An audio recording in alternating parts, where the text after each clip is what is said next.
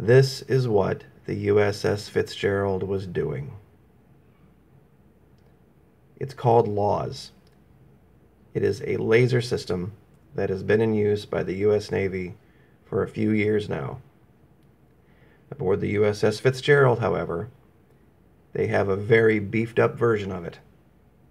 And they were using it to knock down and screw up the electronics of those Icbms that kept failing over and over again when launched from North Korea.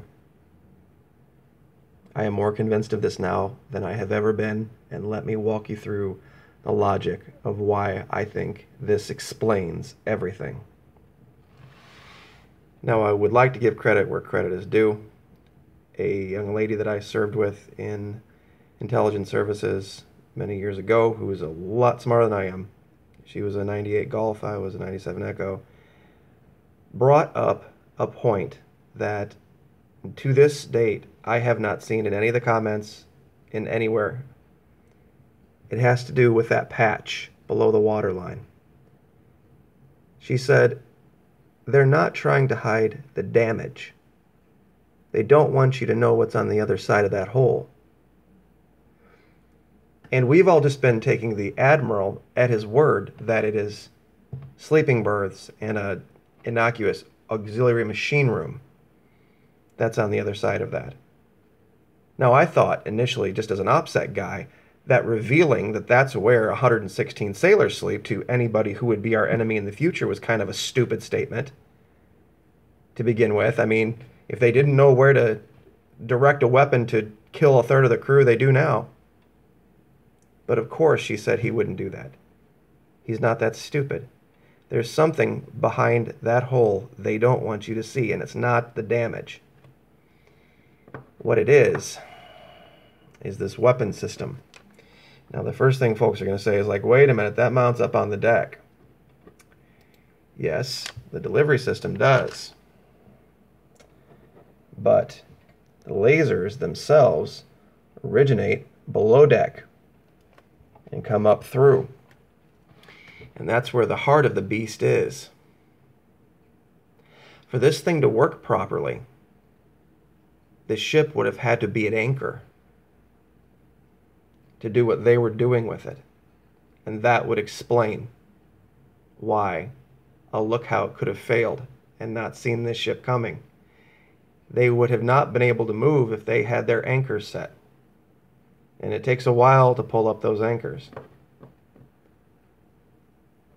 When you look at the Fitzgerald and you look at this damage, I can see two probable locations of where that above-board laser was mounted that they had to remove very quickly. See there? See that big, round, white, empty spot? Maybe back here, maybe not quite so much, but I'm guessing right here and straight down, probably back through here, is where the laser system was. And they knew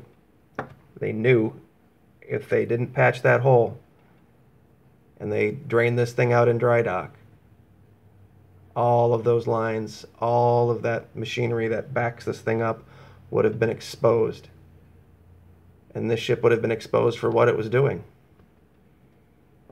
And it's no coincidence that only a matter of days after this one destroyer gets removed from the theater, the North Koreans make a quantum leap in Icbm success anyway. They probably always had the technology, but this ship, or one like it, was sitting out there screwing up the electronics with that LAWS system. And you can read about it here if you want to. I'm sure there's a lot more to it than what's widely available and what's on the internet. But it does speak down here to what I said about the ship not being able to be transiting. It has to be almost stationary to maintain line of sight, to maintain the beam. And this thing has been permanently mounted on the ponts since 2014. And it's, dealing with close-in little ships, and it's fried up some outboard motors and different things like that, but I will bet you anything. And it does. It makes absolute sense why the Fitz couldn't get out of the way. It makes total sense. What also got me thinking is remember when we did the layout of the Porter when the Porter got hit, and I showed how nobody had a problem showing the inside of the USS Porter, because all you can see here is really what, a filing cabinet and some busted wiring and some conduit. There was a whole lot more sneaky stuff down there below decks, and it also would explain the low loss of life, because those weren't sleeping berths down there. There was a very high-tech piece of electronics on board that vessel. That vessel was at anchor so that it could maintain, and it probably just did not have enough time to get out of the way. Now, the thing with the Crystal, I'm still 50-50 on whether... I'm not really 50-50. They still easily could have missed that ship. Even on visual. I had somebody come here and talk about the bow thruster that's on these ships. And to, kick in that bow thruster and move the front of that ship one way or the other 200 or 300 feet to miss the Fitz if it was sitting there at anchor and dark. And the captain of the Crystal said he saw the ship, and he saw it a long way off. At 10 minutes at 18 knots is a pretty good distance. So I didn't really want to address that issue, but I think we know that this is what the U.S. Navy was doing, and this fills in the piece of the puzzle about why the Navy was behaving like they did and why they tried to construct a narrative right off the bat. Because if you think about it, it wasn't really necessary for them to come out in 2 days and tell us where the captain was, that he was sleeping, that he was outside the skin of the ship, that he was lucky to be alive.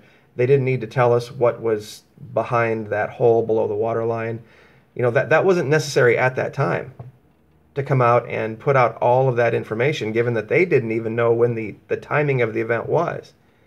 In that press conference, they said 2:20 3 different times, and it's been revised back to 1:30. So they weren't in command of the facts at the time, and for them to be speaking in detail like that is incredibly irresponsible, or they were trying to construct a narrative. And now I think we know what the narrative was. They don't want the North Koreans knowing that this is what's going on. Or maybe the North Koreans know, but they just don't know where. But anyway, this is probably going to lead some very interesting discussions. I would like to know what you guys think. You guys have been great. The channels continue to grow. Like, share, subscribe, and we will see you next time. Thank you.